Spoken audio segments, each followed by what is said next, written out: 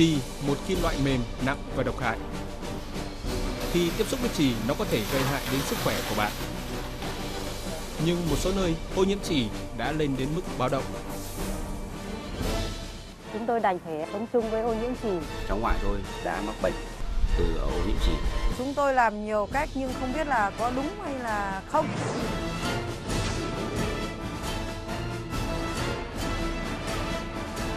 Có thể phòng tránh và ngăn ngừa các loại bệnh tật tại các khu vực ô nhiễm chì.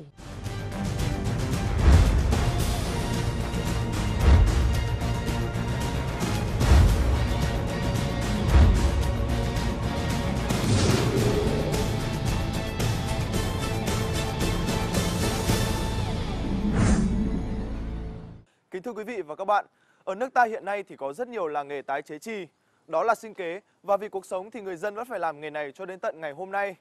Qua năm tháng, sức khỏe của rất nhiều người dân đã bị ảnh hưởng từ việc phơi nhiễm chì. Vậy thì có cách nào để có thể giảm thiểu những tác động tiêu cực của chì đến với sức khỏe con người? Hãy cùng chương trình đi tìm những kỹ năng thoát hiểm. Còn bây giờ, xin kính mời quý vị và các bạn sẽ cùng tôi đến với một làng nghề tái chế chì. Nằm ở vị trí trung tâm của xã Chỉ Đạo, huyện Văn Lâm, tỉnh Hưng Yên, thôn Dong Mai có dân số khoảng 2.600 người. Năm 1970, nghề đúc đồng truyền thống bị mất thị trường. Làng nghề chuyển qua nghề tái chế chì từ những bình ắc quy đã qua sử dụng ngay tại nhà và trong vườn. Mặc dù hiện nay số lượng các hộ gia đình làm nghề không còn nhiều, nhưng người ta có thể thấy dấu vết của nghề khắp mọi nơi. Đây cũng chính là những tác nhân gây ra ô nhiễm nguồn đất, nước và không khí, gây ảnh hưởng lớn đến sức khỏe của người dân. Tất cả các cái môi trường xung quanh thì hầu hết là đều bị ô nhiễm. Đấy, cái thứ nhất là cái làn khói này, cái thứ hai là cái hơi của cái phần khói kia nó bay nó lan tỏa ra này, cộng hưởng thêm là phải cái phần nguồn nước. Đấy, thì dẫn đến là nó ảnh hưởng cho những cái người xung quanh. Và để tìm hiểu rõ hơn về ảnh hưởng của ô nhiễm chì đến sức khỏe con người, chúng tôi đã mời đến trường quay chuyên gia đến từ Viện Y học Lao động và Vệ sinh Môi trường. Thạc sĩ bác sĩ Lỗ Văn Tùng là người đã có công trình nghiên cứu phối hợp với Đại học Washington, Hoa Kỳ về tác động của ô nhiễm chì tới sức khỏe của người dân ở làng Dong Mai, tỉnh Hưng Yên. Xin chào bác sĩ. Chào anh, xin chào quý vị khán giả truyền hình. Đầu tiên xin bác sĩ hãy cho biết về ảnh hưởng của ô nhiễm chì đến sức khỏe con người ạ. Chì có thể gây đau đầu, mất ngủ và nếu bị nhiễm độc nặng thì có thể bị liệt thần kinh ngoại vi, co giật, hôn mê và nếu mà thật nặng thì có thể dẫn đến tử vong. Để có cái nhìn rõ nét và khoa học hơn về tác hại của ô nhiễm chì đến với sức khỏe con người, xin mời quý vị sẽ cùng xem một đoạn video clip sau đây. Chì là một loại kim loại mềm, nặng, độc hại, có màu trắng xanh khi mới cắt, nhưng bắt đầu xỉn màu thành xám khi tiếp xúc với không khí. Chì dùng trong xây dựng, bình ắc quy, đạn và là một phần không thể thiếu của hợp kim. Chì có số nguyên tố cao nhất trong các nguyên tố bền. Khi tiếp xúc ở một mức độ nhất định, chì là chất độc đối với động vật cũng như con người. Nó gây tổn thương cho hệ thần kinh, tủy sống và gây ra rối loạn não. Giống với thủy ngân, chì là chất độc thần kinh tụ trong mô mềm và trong xương.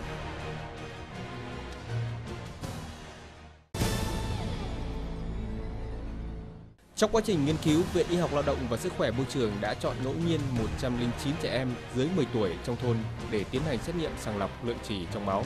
Kết quả cho thấy 100% trẻ được chọn có hàm lượng chì trong máu vượt quá giới hạn bình thường. Sau đó, 24 trẻ em có hàm lượng chì trong máu cao hơn 45 microgram trên decilit được xét nghiệm lại bằng kỹ thuật chuyên sâu để khẳng định đã cho kết quả như sau.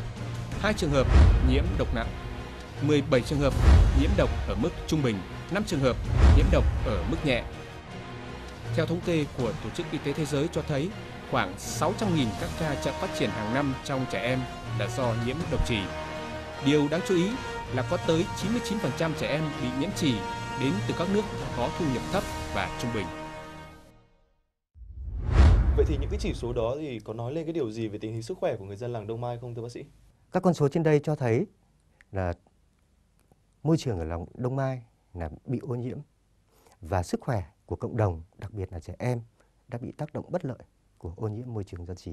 Năm 2007 thì chúng tôi cũng đã có một cái nghiên cứu về thực trạng môi trường và sức khỏe của trẻ em làng Dong Mai.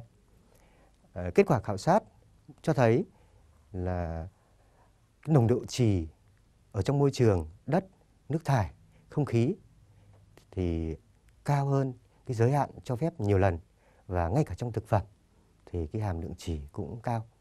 Một nghiên cứu khác của các nhà khoa học Nhật Bản từ năm 2007 cho đến năm 2011 cũng cho kết quả tương tự. Người dân Dong Mai đang phải đứng trước hai lựa chọn, giữ lại nghề truyền thống của gia đình hay bảo vệ sức khỏe của chính mình và những người xung quanh. Trong khi vẫn chưa tìm ra được hướng đi phù hợp cho mình, người dân đang có những giải pháp nhằm cầm cự với những nguy hiểm mà ô nhiễm trì gây ra cho sức khỏe. Ngay bây giờ, chúng ta sẽ cùng quay trở lại làng Dong Mai cùng với các chuyên gia. Kính thưa quý vị, hiện nay thì tôi đang có mặt tại làng Dong Mai cùng với bà Dương Thị Tơ, Giám đốc Trung tâm Môi trường và Phát triển Cộng đồng. Bà Dương Thị Tơ, chuyên gia trong các lĩnh vực phát triển, quản lý và bảo vệ môi trường tại Việt Nam, hiện là Giám đốc Trung tâm Môi trường và Phát triển Cộng đồng. Ngày hôm nay thì chuyên gia sẽ đến từng hộ gia đình để hướng dẫn cho mọi người cách làm thế nào để hạn chế những tác động tiêu cực của trì đến với sức khỏe của người dân. Gia đình ông Bùi Văn Lỏng, xóm Nam, thôn Dong Mai tham gia nghề tái chế trì tại địa phương từ năm 1983 đến năm 1990. Mặc dù đã ngưng sản xuất được một thời gian dài, nhưng hiện nay không chỉ ông mà cháu ngoại của ông cũng đã có dấu hiệu nhiễm độc từ ô nhiễm trì. Từ năm 83 năm 90 thì thấy rằng người sức khỏe nó cũng có tự nhiên là nó đau bụng nói là đau bụng cấp tính, gọi là viêm, đi bệnh viện người ta gọi là viêm đại tràng cấp tính. Thế cũng đưa sang Bạch Mai thì người ta gọi không nhận, lúc nó kiểu nó bục cái ấy rồi. Thì xong bắt đầu đi sang Việt Đức họ nhận là cho đi mổ, thì họ nói viêm đại tràng cấp tính. Thế thì trong cái quá trình mà chú đi viện như thế thì chú có bao giờ chú nghĩ rằng là cái nguyên nhân từ đâu mà mình lại bị căn bệnh như vậy không ạ? Bây giờ tôi mới nhận thức được là cái chất độc trì của mình là rất là nguy hiểm, phải nói như thế. Mà tôi thấy chung quanh cả đây những cái nhà mà chuyên môn mà con làm nghề cũng như tôi, hoặc những các cháu mà nó có sức khỏe, nó hóa chất, thì tôi thấy quanh đây những cái ông mà nấu trì là cũng đau bụng, phải nói đi bệnh viện lên, bệnh viện xuống. Có khi về 2-3 ngày lại đi ra đi viện. Mà thấy rất là thực tế, mà cũng không tìm ra cái gì cả, chỉ có đau bụng. Thì chứng tỏ là tôi nghĩ là cái này chất độc trì là cũng là phải nói nguy hiểm. Vậy thì chú có thể dẫn cháu cùng với chuyên gia của chương trình sẽ ra nơi mà gia đình mình đã dùng để nấu trì được không hả chú? Vâng. Mời chuyên gia với các cháu ấy ra, tôi sẽ chỉ nơi nơi làm.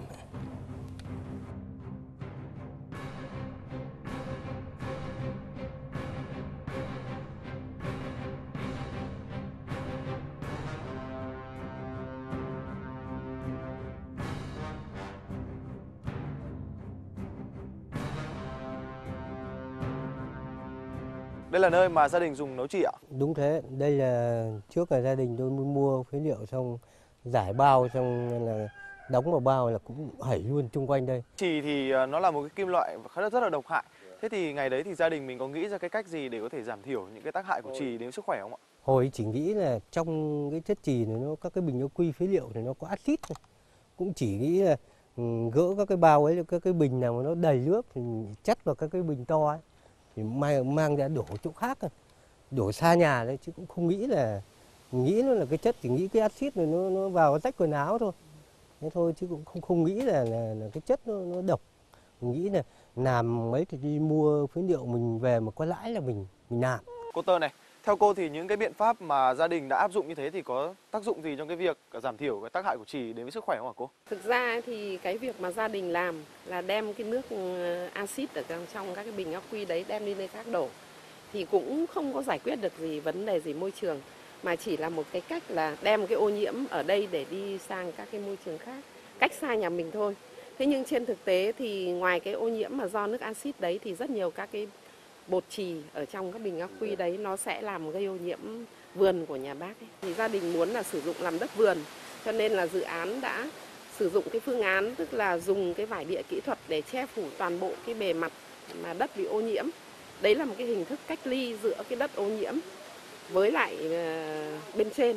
Và sau đó thì chúng tôi đã dùng đất sạch, lấy từ đất phù sa sông Hồng về và phủ cho bác một lớp đất dày khoảng 20 cm toàn bộ bề mặt. Và như là em đã thấy đấy, tức là trên vườn là bác có thể trồng cây và rất là an toàn.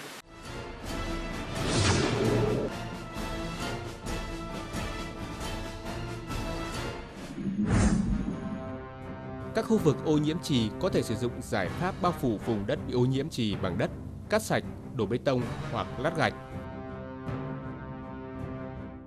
Lưu ý, giải pháp này chỉ có hiệu quả đối với các hộ gia đình và các vùng ô nhiễm không còn thực hiện hoạt động tái chế trì.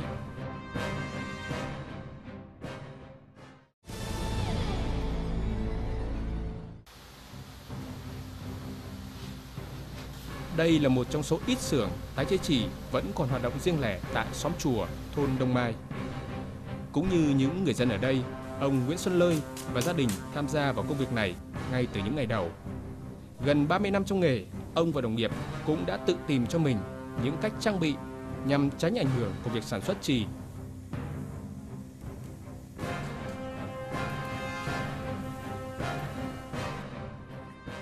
Chào bác ạ. Nhà mình làm cái nghề nấu trì này lâu chưa hả bác?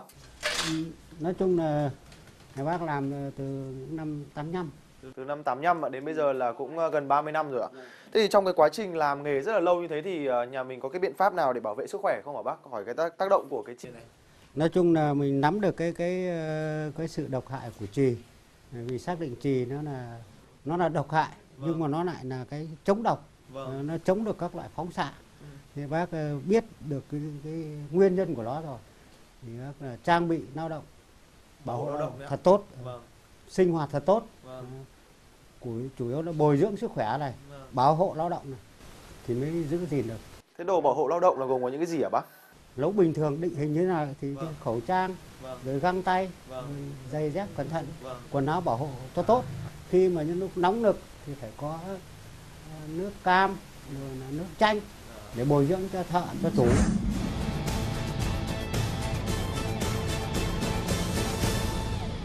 Theo những chia sẻ của ông Nguyễn Xuân Lơi, một người đã làm nghề nấu trì được gần 30 năm, thì gia đình vẫn thường chỉ áp dụng những biện pháp bảo hộ đơn giản như khẩu trang, găng tay và bên cạnh đó thì bồi bổ và rèn luyện cơ thể thường xuyên. Vậy thì cô Tơ này, qua cái quá trình mà cô tiếp xúc với những người dân trong làng thì cô thấy đây có phải là ý kiến chung của tất cả mọi người hay không? Có lẽ đây là ý kiến chung của tất cả mọi người. Thì mọi người cứ cho rằng là cứ đội mũ bảo hộ lao động rồi khẩu trang bình thường là đã bảo vệ được sức khỏe của mình. Những cái biện pháp đó thì thực sự là nó chưa đảm bảo được để cho người dân có thể chống lại những cái tác động tiêu cực của trì đúng không cô? Thực ra thì nó cũng là một phần để chống bụi. Thế nhưng mà để chống thực sự về những cái ô nhiễm trì ấy, thì chắc là không thể được. Khi mà làm nấu trì này thì cái khẩu trang ấy thì cần phải là có một cái khẩu trang loại chuyên dụng. Thì ví dụ như là cái khẩu trang này, đây cho có thể xem. Cái loại khẩu trang này thì khi mà mình đeo cái khẩu trang này vào và nó có cái miếng kim loại đây. Và khi đeo vào thì mình sẽ ấn cái miếng kim loại này để cho nó khít vào cái chỗ mũi. Thì nó mới đảm bảo là các cái bụi trì không bị lọt vào trong. Cái trường hợp mà làm ở những các cái công đoạn mà phức tạp ấy, ví dụ như là ở trong các cái hầm thu gom các cái bụi trì thì phải dùng cái loại tức là mặt nạ, bán mặt nạ.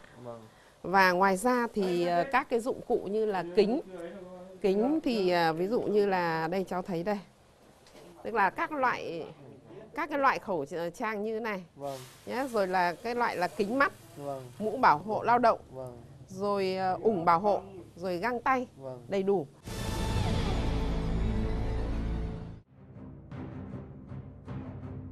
Mặc dù sinh sống trên địa bàn Dong Mai đã từ lâu, nhưng gia đình bà Lê Thị Lý hoàn toàn không theo nghề tái chế trì truyền thống của làng. Tuy nhiên, gần như ngày nào cũng vậy, bà đều phải lau dọn nhà cửa, bàn ghế như thế này với mong muốn làm sạch bụi trì. Cô Tơ này, cho thấy là cái công việc vệ sinh nhà cửa là một cái công việc rất cơ bản của các gia đình để có thể đảm bảo nhà cửa luôn luôn sạch sẽ. Thế nhưng mà đối với những cái gia đình tại những làng nghề như ở Dong Mai này hoặc có cái nghề đúc trì đấy, thì là những cái công đoạn vệ sinh như thế thì đã đủ để đảm bảo sức khỏe cho người dân chưa cô nhỉ? Thực ra thì những cái công việc mà vệ sinh nhà cửa thì người dân bao giờ cũng làm thường xuyên. Thế nhưng mà đối với những các cái làng nghề mà làm tái chế trì thì cái nồng độ bụi trì nó cao. Thế cho nên là cái cách làm vệ sinh nó cũng phải khác cháu ạ. Tức là khi mà làm vệ sinh thì phải sử dụng các cái thiết bị như là máy hút bụi này.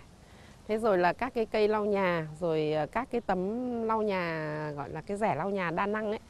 Thì như vậy thì là cái công việc nó mới đảm bảo được là những cái bụi là mình thu được và nó mới dính được vào hết các cái dụng cụ lau nhà đó. Theo Viện Nghiên cứu Blacksmith, một tổ chức chuyên nghiên cứu và hướng tới mục tiêu hạn chế các rủi ro và nguy cơ về sức khỏe ở các khu vực ô nhiễm, để bảo vệ gia đình khỏi nhiễm độc trì, cần tuân thủ các bước sau. Kiểm tra hàm lượng trì trong nhà trước khi làm sạch bằng thiết bị XRF, thiết bị chuyên dụng để đo nồng độ ô nhiễm trì. Hút bụi ở tường và các bề mặt phẳng từ trên cao xuống thấp.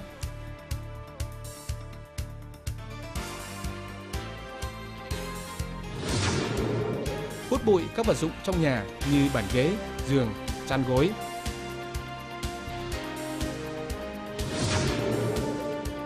Hút bụi toàn bộ bề mặt sàn nhà.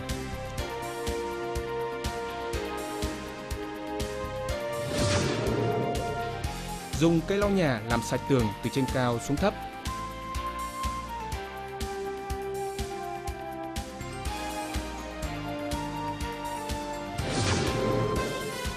Dùng rẻ hoặc tấm mút xốp ẩm lau sạch bề mặt của các vật dụng trong nhà.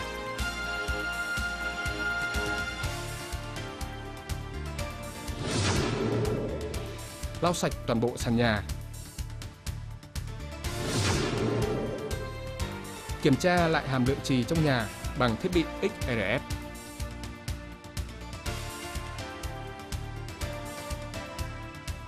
Chúng ta phải sử dụng rất là nhiều những cái dụng cụ khác nhau. Thế thì đối với những người dân mà họ không có điều kiện để có thể sắm đủ những cái loại dụng cụ đó thì cô có những cái gợi ý nào, một cách nào đơn giản hơn để người dân vẫn có thể đảm bảo được vệ sinh nhà cửa của mình ạ? Bây giờ nông thôn thì đúng là cái việc sử dụng máy hút bụi nó cũng là vấn đề. Tức là nhiều khi gia đình có thể là mua được cái máy hút bụi cũng khó khăn.